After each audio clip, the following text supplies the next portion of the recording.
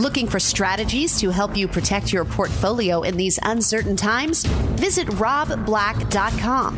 robblack.com, powered by EP Wealth. I'm Rob Black, talking all things financial, money, investing, and more. Very thankful to be here. Very appreciative on life and investing and what they've done for me. Very concerned about you, the living. Not so worried about those who have passed. Because I think we're all in this together. It's holiday season. Let's talk markets. Let's talk that most thankful feeling. Let's talk what we can today. NVIDIA stayed true to its AI self and blew past analysts' high expectations for fiscal third quarter revenue and earnings. Just as important, NVIDIA provided fourth quarter revenue guidance well above consensus expectations, said that while U.S. export curbs to China are adversely affecting sales there, that is being more than offset by strong growth in other regions. I'm going to talk about NVIDIA a little later in the show. I own shares of NVIDIA. I think AI is driving a big chunk of tech spending. And I think it'll continue to. And I think you're going to see some new products, particularly the phone and new desktops and laptops that are more AI oriented. And I think that means there's going to be a little bit more of a play there. We'll talk about it, though, okay?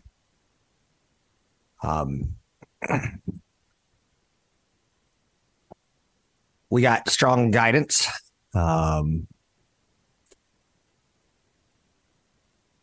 From NVIDIA. We did not get the strongest guidance from Autodesk or Deere or HP, Jack in the Box or Guess. Those are very different companies, right? Deere makes big equipment. I own shares of Caterpillar for the dividend. I do not own shares of Caterpillar for the growth. There will be some cycles where they grow, but that's not what I'm concerned with. Once I hit the age 50, I was like, I want to start buying some stocks that pay dividends and that have free cash flow, cash cows, as I will call them today. We'll talk about that as the show moves on. Bloomberg reported earlier today that Saudi Arabia has expressed dissatisfaction with other members' oil production levels. That's interesting. OPEC Plus is delaying its weekend meeting without explanation until November 30th. Oil prices are down 4% today, so that acts deflationary. The price at the pump is not inflating, it's deflating when crude futures go lower. It's nice to see. Last week, we got deflating consumer prices. We got deflating producer prices. The story is still there for 2024 to be long the market if you believe what I'm saying. PPI, CPI lower. Deflating oil prices, taking a look at like the 10-year treasury. It's super important right now. Following it and where it's going to go. 4.4, 4.3, 4.2. When did the price cuts expectations get noted? Yesterday, the Federal Reserve released their notes from the last meeting. And inside the notes, they basically didn't talk about any potential cuts. That's a little disappointing. I'm going to go with it and say it's a little disappointing. I don't have to do too much more than that, if you know what I'm saying and what I'm picking up, what I'm putting down. We're eventually going to see notes that say we may cut interest rates in 2024, first quarter, second quarter, third quarter. And when that happens, I think it'll open up our opportunity to get another leg of the bull market higher. I think 2024, I expect the Russell 2000. I expect the S&P Midcap 400. I expect international markets to all do slightly better than they did this year. I'm not talking about hugely better. Popeyes is adding chicken wings to their menu, including the popular ghost pepper flavor. Don't know about that. Stocks are gaining today as the 10-year Treasury yield falls to a 2-month low heading into Thanksgiving. Again, that's part of the play for 2024. That's the 10-year predicting that the Fed's going to come out with a statement saying somewhere down the road, we're going to cut interest rates. And then down the road, they cut the interest rates. The 10-year is trying to say we know better than the Fed does. 10-year is a bond. I think the bond market's smarter than the stock market. I think the stock market looks 6 months into the future. I think the bond market works in real-time odds. I'm giving you a chock full of entertaining ideas today. Just throw that down there for you. I work hard for you guys. I think that's important that we have that relationship. The initial jobless claims for the week ending November 18th decreased by 24,000 to 209,000. That is a very healthy number. Our labor market is inflating, creating inflationary pressures. So the November reports are always kind of funky because you get around the holidays. Just throwing that down there for you. And that's when people tend not to go to the unemployment line. Durable good orders for October declined for 5.4% month over month, following a downwardly revised 4% increase in September. Markets closed Thursday, and they'll be close early on Friday. Friday being Black Friday. Let's talk a little Black Friday. I like it. For consumers, Black Friday means one thing, incredible discounts. I think you're going to see really big discounts this year in electronics. From fashion and beauty to electronics and big box retailers, nearly every category seems to go all out for the occasion. It is expected this year the average Americans will save 24% on Black Friday deals. But there will be some companies like Macy's and JCPenney's that will be offering 60% off. You heard me right, 60% off. That seems like too big of a number for a retailer to actually pull off, right? How do they make money?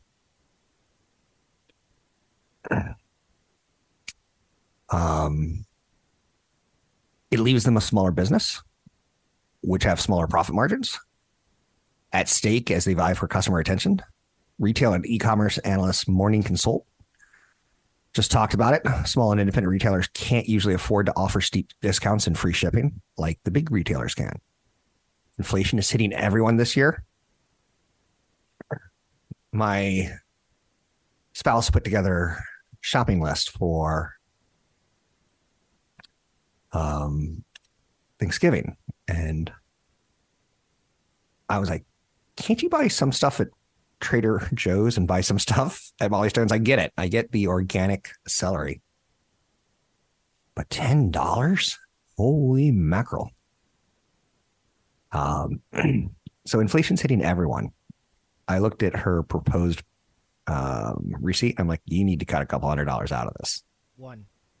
It's Thanksgiving. It's supposed to be a cheap meal, not an expensive meal. It's not going to be a Rockwell painting. Butterball, though, the turkey mainstay is targeting Americans. It found we're not planning to celebrate Thanksgiving and partnering with a friend finding app to facilitate more Friendsgivings.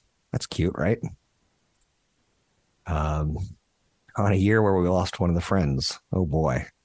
That just hit me like a ton of bricks. Not really, but kind of. A little bit. Kind of. 30. You can find me online at Rob Black Show, Twitter, Rob Black Show, YouTube, Rob Black Show. Butterball. 20% of Americans expect to be alone on Thanksgiving. Interesting, right? It's too many people. When I first moved to California, people didn't invite me for Thanksgiving. Try to invite a friend if you can. You can find me online at Rob Black Show, Twitter, Rob Black Show, YouTube, Rob Black Show. Think you're in good shape for retirement? Find out how you're really doing with the 7 Steps for Retirement Readiness.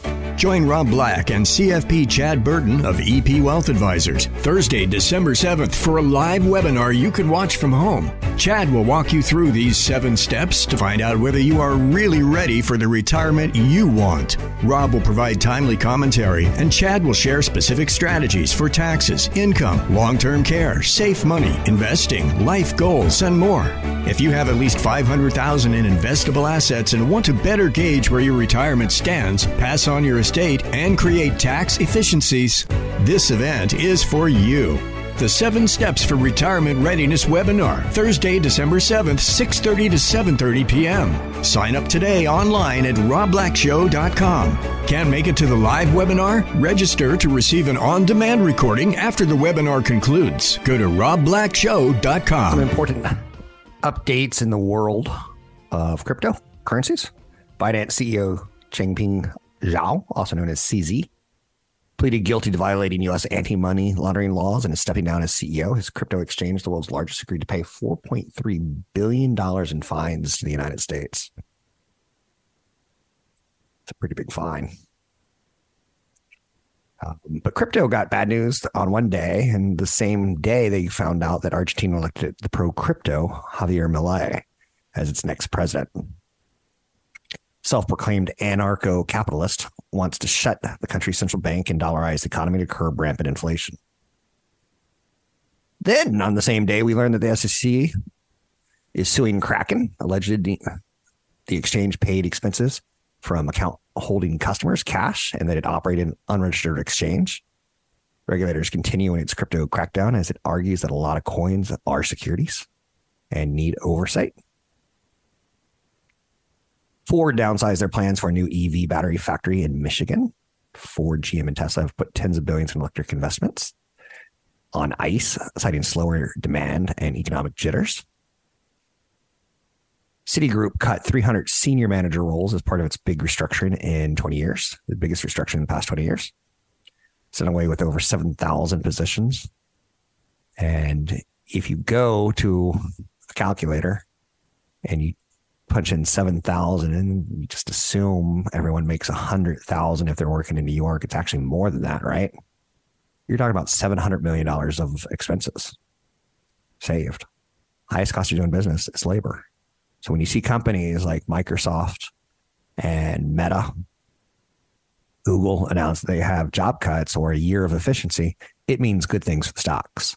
Usually, consultant worker provides a particular action on any stocks mentioned on the show. Sometimes you got to be honest and give that disclaimer that you can't always be right. Why on Wall Street, there's that phrase of past performance is not indicative of future results. It's a disclaimer. It protects us. American Airlines flight attendants and Southwest pilots are considering striking over pay raises. Unions argue the ongoing travel boom should give airlines the money to meet their asks. Those are some of the headlines today. I want to talk about my favorite animal. It is the cash cow. What is a cash cow? If consumers buy a total 100 bars of soap, 30 of which are from a company, you can conclude that your company holds a 30% market share. A cash cow is something that brings in a lot of money. They have plenty of cash left over after meeting their necessary annual expenses. That's the phrase. They have plenty of cash left over after meeting the necessary annual expenses. Cash flow positive cash cows. By generating steady streams of income, cash cows help fund the overall growth of a company. Apple products bring in most of Apple's overall revenue. A whole show on animals and dogs and cows, right? I'm a big fan of cash cows when it comes to picking investment ideas. Cash cow is something that brings in a lot of money. They have plenty of cash left over, right? After they meet all their payroll and their capital expenditures, CapEx. Streams of income. So, a couple ideas on cash cows. They don't all have to be tech companies. Some of them are. I like buying cash cows, companies that generate a lot of cash when they're down 20, 30, 40, 50%. Probably the world's favorite cash cow right now is a company called Microsoft. We'll talk about that one and how they could pay their dividend yield in a little bit more color. It helps them sustain that dividend yield, that annual expense. Free cash flow could also be, it's one of my favorite metrics. This is why I'm talking about it, people. It's what's left over or free from operating cash flows after deducting CapEx expenses and working capital requirements. The stocks tend to do well over time historically. Again, not guaranteed. Now, there's something called FCF margins, free cash flow margins. Free cash flow is a percentage of sales. It can afford to make dividend payments and acquisitions, buy back stock, reduce debt, or let the cash pile up on the balance sheet. The average operating profit margin for the S&P 500 in last year was 12.7%.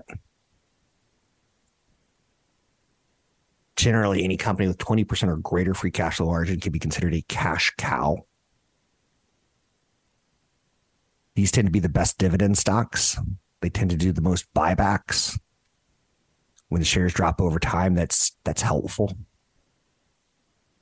One company that I could throw down right now that I don't talk about often on this show is Palo Alto Networks, a cybersecurity software company that generated $2.6 billion in free cash flow over the last 12 months, provided $6.9 billion in revenue.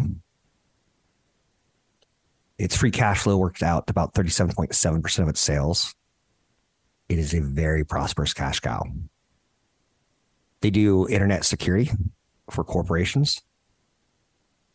This was a year where we saw Vegas casinos get hijacked because they didn't have enough cybersecurity. So it's a company that I can look to own because of their cash flow is attractive. Palo Alto Networks now has over $6 billion in cash and investments, 8% of its stock market valuation. The value of cash on your balance sheet is more attractive at the end of 2023 than at the start of 2023, as the interest rate has skyrocketed up to 5% on cash you hold in money markets. Microsoft has cash cows that are software. They're not hardware. They don't need metal. They don't need batteries. They don't need to be manufactured. Some of their cash cows include Office, Microsoft Office, LinkedIn, cloud service products, productivity and business process division. They enjoy a strong appeal with consumers, up 7% in the last quarter. That's why the stock's hitting all-time highs right now. Their cash position is so well, and how much cash comes in versus their operating expenses, it's very attractive. I like dividends. I like buybacks. I like free cash flow. I don't know if that's in order. I don't think so. I don't know. But it's very attractive. Another cash flow company, Broadcom. They generated $17.4 billion in free cash flow last year. It's one of the best cash cows on the S&P 500. It's one of the cheapest stocks based on their cash flows. It's spending $4.7 billion on share buybacks on top of $1.3 billion on share awards. It's focusing about $1 billion towards debt reduction. All very attractive. Big event coming up December 7th. It's a webinar. You can sign up at robblackshow.com. Brought to you by EP Wealth. This is the Rob Black Show. Markets have had an amazing year, and we still have a month and a week. Year to date, the Nasdaq's up 35.7%. The S&P 500's up 18.2%. Both of those returns are historically large, jumbo. Problem with those returns are it's made up in primarily of 7 stocks, as the S&P 500 is market weighted. They're called the Magnificent Seven: Amazon, Alphabet, Tesla, Microsoft, Apple. You know the drill. A little tired today. I didn't sleep terribly well last night. But the Dow's up 6%. It's an underperformer. The Dow, the S&P mid-cap, and the Russell 2000 all should benefit from lower interest rates that are expected as the Fed has over-tightened. They've raised too much on interest rates. They probably went too low, which created massive amount of inflation when they're lending money out at almost free. Banks were able to speculate. So the correct way of looking at interest rates, the 10-year, is it'll find its own level. But it's gone from one extreme too low to another extreme too high. So as it drifts to its right point, somewhere a little bit lower, not a lot lower, a little bit lower, let's be conservative. That should help some of the other parts of your investment world catch up. Let's keep moving forward. Last segment, I talked about free cash flow and the importance of stock buybacks and dividends. There's something called the S&P 500 Dividend Aristocrats. If you were to take me back in time 25 years and say, put together a portfolio, I would start with these guys. I'm a little too tech heavy right now. I've been buying Microsoft and Nvidia and Apple. I've been talking about them on the show my whole life, my whole investment life, basically when I turn 20. And my investment life will basically last of adding stocks until I'm 60 and then managing them from 60 to 100. That's where CFP Chad Burton comes in, and we're doing a free webinar. I'm talking with my bosses later today about what 2024 looks like. I never know. We're doing pretty well retaining clients and getting clients. So I think I'll still be around, but you never know. I can go back 25 years. I would look at and again, you can write this down, S&P 500 Dividend Aristocrats. I don't like IBM, so I'm going to cross them off the list because I don't like their business. Love their dividend, though, and it's paid for 28 straight years. But I don't like the company. But I do like the fact that they could be a winner in AI as enterprises will need strategies, and that's kind of right up their alley. Now, again, I just wrote them off and I kind of brought them back, so it may make my list to buy later. But not right now. I'm being honest with you. Caterpillar's raised their dividend for 29 straight years in a row. You can't have food on the planet without Caterpillar and John Deere. You can't have roads on the planet without those two companies. I was driving on a road yesterday because I kind of took my holiday vacation Saturday, Sunday, Monday, Tuesday. I still did shows, but took some downtime. Instead of at 3 o'clock in the afternoon, I took it at noon. And the roads were just awful. And I'm like, how do you buy a Caterpillar? How do you buy a John Deere? Do you go to the lot and say, I want one of those? And do you drive it off? No. These are complicated projects that are expensive. But roads and farms need Caterpillars and John Deere buildings.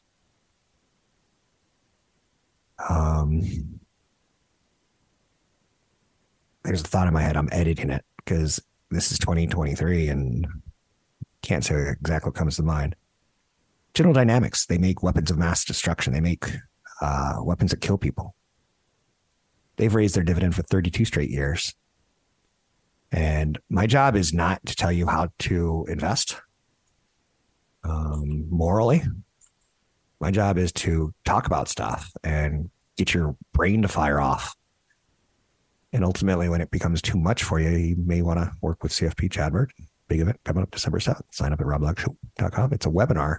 If you sign up for the webinar and miss it, you get an access to the replay. If you don't sign up for the webinar and miss it, you don't get the replay. So General Dynamics stock pays a dividend yield of 2.4%. Now, 2.1%. You can get way more in a money market right now. But last year, you couldn't. When I pull up a chart of General Dynamics, and I tell you, they make weapons that kill people, right? I want to begin to know how to make an aircraft carrier. They could. I want to begin to know how to make an F-15, F-17. Well, I don't even know what the F we are in. If I go back to the year, right around college, mid-'80s, this was a cheap stock, $9. Now it's $246. They've been making weapons since I was a little boy. They'll be making weapons long after. You take a look at what's happening in Ukraine and Russia and say, oh, well, that's kind of a new one. That's 2 years old, right? And you take a look at Israel and Palestinian and you go, oh, that's just a couple months old. There was something called a peacetime dividend where the stock underperforms, but not really underperforms over a 10, 20, 30-year period. So, I talked about the 80s. You go to the 90s, it outperformed. Start in the year 2000 when the market was at a high. So I'm cheating. I'm making it easier for you to say, you're wrong, Rob. This was a $26 stock in the year 2000. You flash ahead 10 years and it was a $62 stock. You flash ahead from $62 in 2010 and you get to 2020 and it's $149. There's no 10-year period where this is underperformed. And now it's in the last 4 years, I guess, since we're at 2023, 2024. It's gone from 149 to 245. Short-term expensive. Everyone knows about it. Long-term cheap. It's a winner. 20 times PE, pays a dividend in the years that it doesn't outperform. Again, do I want you to buy weapons that kill people? On my list is Philip Morris, and my dad died of cancer. My job is not to be socially responsible. My job is to help you get to retirement, and then you can give all your money to any social cause you want to. Did you see the Sphere yesterday in Las Vegas? It's pretty cool. Last weekend at the F1, they had kind of a giant eyeball that was following the drivers, or it looked like it was following the drivers. It's a giant smiley face with two eyeballs that would move around the track. Yesterday, it was a pizza. All day long, it was a pizza. Well, not all day long, from 5:30 to 9:30, prime time, nighttime kind of thing. Why was it a pizza, you ask?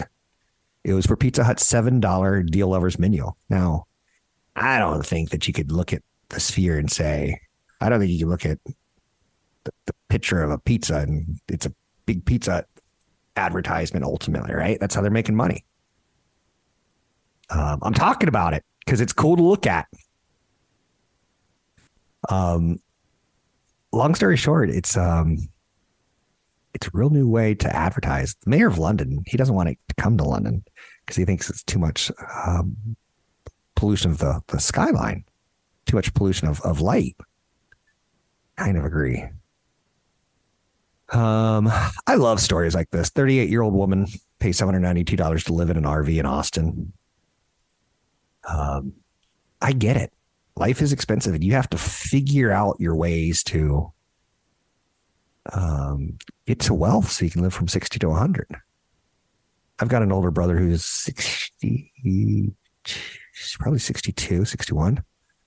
And he's taken some of my mother's inheritance from last year and he's touring Europe right now. I don't blame him. He'll be dead in 20, 30 years. I'm one of those people that I'm more about the living than I am the dead. My mom and dad are both dead, and my spouse is like, aren't you upset on Thanksgiving? I'm like, no. I get to spend it with you and my two boys and your family. And like, no, I care more about the living than the dead. Have that conversation. Because she's sad because she had a family member pass when she was younger. And she wants to see him again. I'm like, don't you? We all approach life differently. So anyway, I love stories when you see someone who's making $58,000 living in an RV and spending,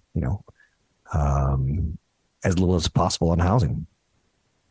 If I were to go back in time, cutting costs would be probably my major initiative. Starting investing earlier, cutting costs, absolutely.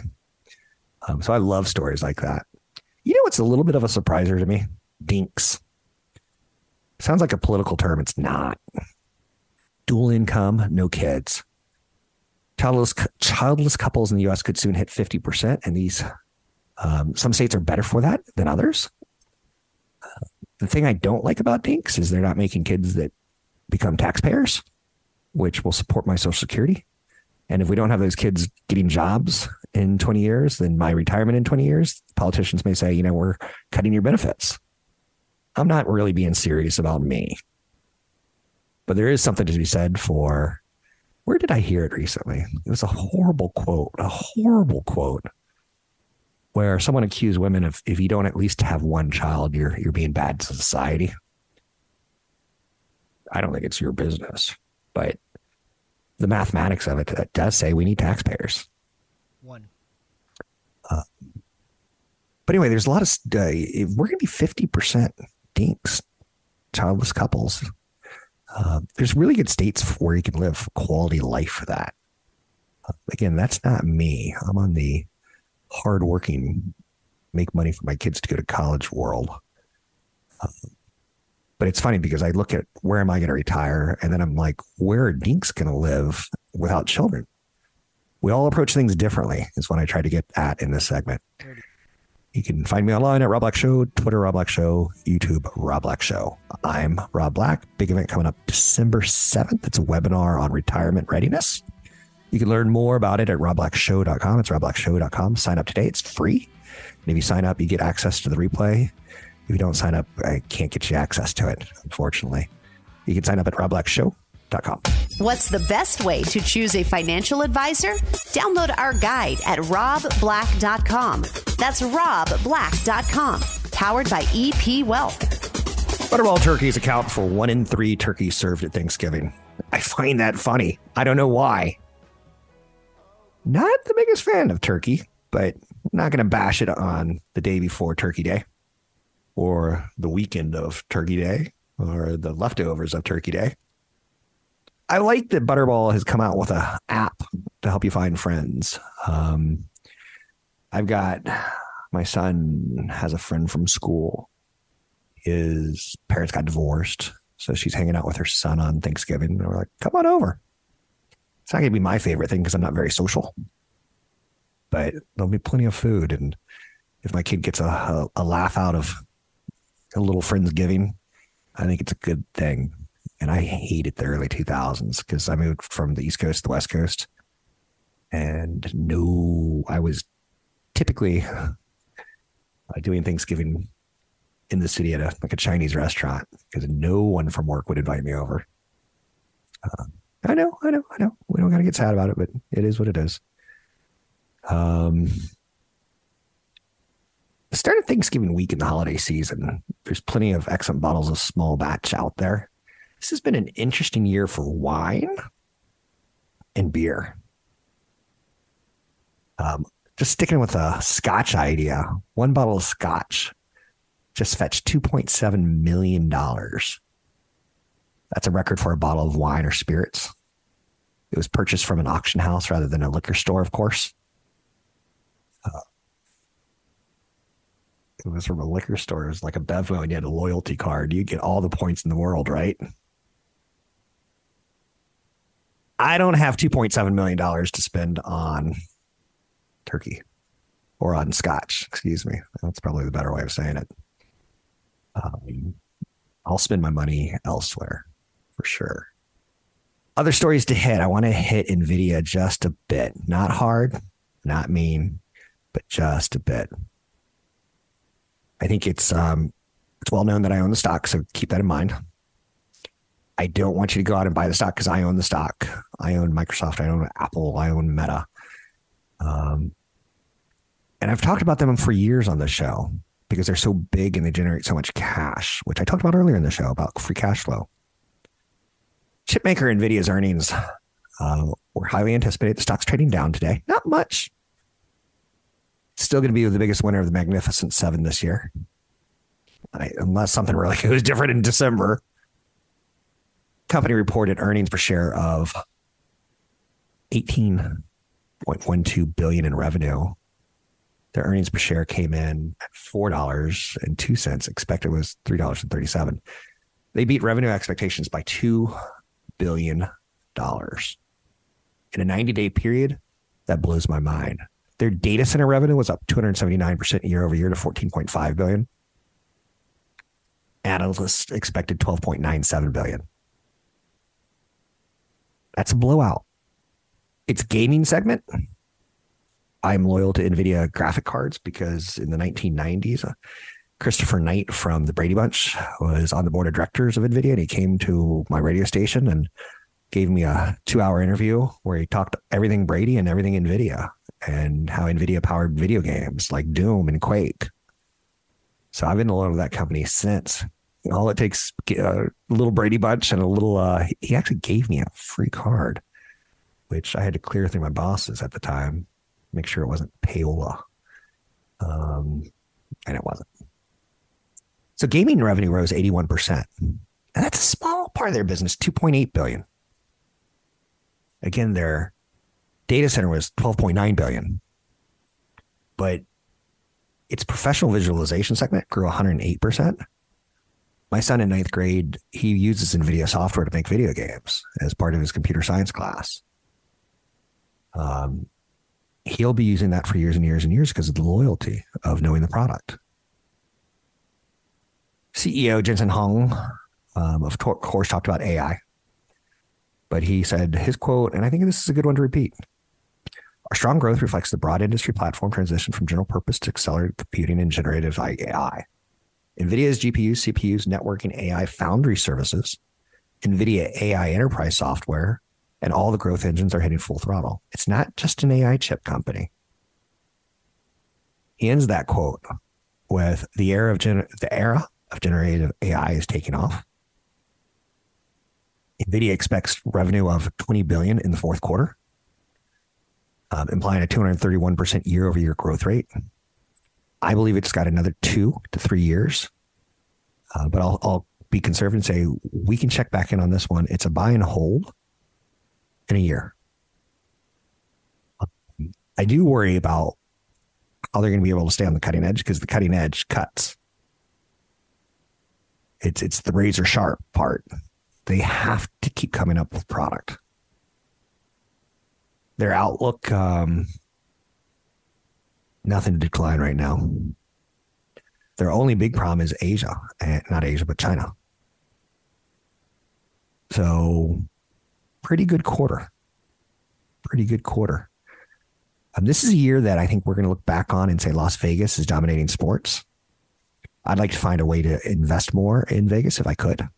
Formula One, the Golden Knights of the NHL, getting the Oakland A's. They already have the Las Vegas Aces, women's WNBA team. They're getting an NBA tournament that they're going to host every year. Significant infrastructure implications. So maybe the investment there is John Deere and Caterpillar. Probably not. But it is interesting to see how they're looking to dominate sports and what a year they've had. Apple has delayed their Vision Pro 2 months. The technology is going to be pretty fantastic. And I'll say this, I think Meta has a pretty good product on their hands with the Quest 3. So having played with it, it's pretty impressive. Now, you know that costs $500, and Apple's coming out with a version of it that's going to cost $3,500. But I think the two of them are onto something as far as expensive toys. You know, we used to look at computers as expensive toys. Then we looked at phones as expensive toys. I think 2024 is going to be a good year for Meta and for Apple, as both of them have virtual reality products. They're quite miraculous in their functionality. You can find me online at Rob Black Show, Twitter Rob Black Show, YouTube Rob Black Show. I'm Rob Black. Big event coming up December 7th. Sign up at robblackshow.com. Think you're in good shape for retirement? Find out how you're really doing with the 7 Steps for Retirement Readiness. Join Rob Black and CFP Chad Burton of EP Wealth Advisors Thursday, December 7th for a live webinar you can watch from home. Chad will walk you through these 7 steps to find out whether you are really ready for the retirement you want. Rob will provide timely commentary, and Chad will share specific strategies for taxes, income, long-term care, safe money, investing, life goals, and more. If you have at least $500,000 in investable assets and want to better gauge where your retirement stands, pass on your estate, and create tax efficiencies, this event is for you. The 7 Steps for Retirement Readiness webinar, Thursday, December 7th, 6:30 to 7:30 p.m. Sign up today online at robblackshow.com. Can't make it to the live webinar? Register to receive an on-demand recording after the webinar concludes. Go to robblackshow.com.